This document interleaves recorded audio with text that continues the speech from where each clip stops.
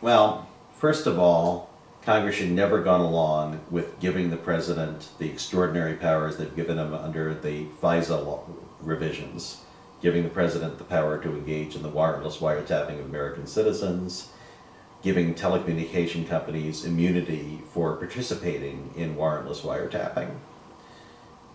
And of course, Congress should make use of its powers of contempt to hold in contempt those folks who have refused to answer questions about what they were doing on issues like the firing of U.S. attorneys. And I think it was completely wrong for congressional leaders to say, quote, impeachment is off the table. You're looking at an administration where there's strong evidence that they lied deliberately to the American people to get us into a war.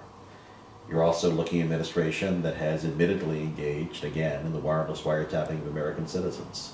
If you look at the Watergate articles of impeachment, Richard Nixon was impeached in part for lying to the American people about the conduct of the Watergate investigation, which arguably wasn't quite as important as the idea of lying to people about a war. And Richard Nixon was impeached in part for the warrantless wiretapping of American citizens. That's why I feel that simply as a matter of historical fairness to Richard Nixon, Congress needs to consider at least investigating the possibility of impeachment for Condoleezza Rice and Dick Cheney and George Bush.